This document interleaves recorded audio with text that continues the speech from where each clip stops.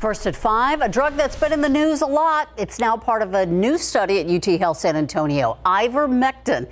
It's sometimes used to treat human infections, but mostly it's a dewormer for livestock. Yeah, the ivermectin used for horses is not meant for humans, but it's been such a big problem, the FDA has put out warnings for humans not to use it. And now ivermectin and 2 other drugs meant for humans are part of a new national COVID-19 treatment study.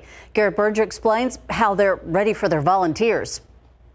Dr. Thomas Patterson and his colleagues at UT Health San Antonio are looking for active COVID-19 patients for the Active 6 study. We don't want you to get COVID, but if you do get COVID, this is an option. The study assigns COVID patients to get one of 3 drugs or a placebo version of them.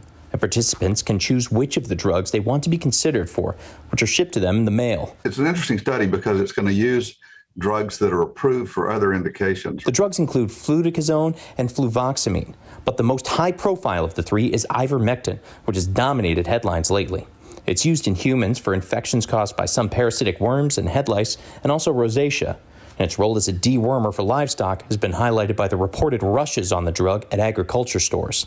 Though ivermectin has shown some promise against COVID-19, Patterson says the data isn't strong enough to recommend it yet. I think it's just really important to recognize the utility of a carefully done study to show, is it safe and is it effective? Because that's an important question. So he advises against self-medicating with it. And he says you definitely should not take the veterinary version, which is really not a good idea and not safe and has been associated with significant toxicity. The drugs in the study could change depending on the results of this or other studies, or if other drug options arise.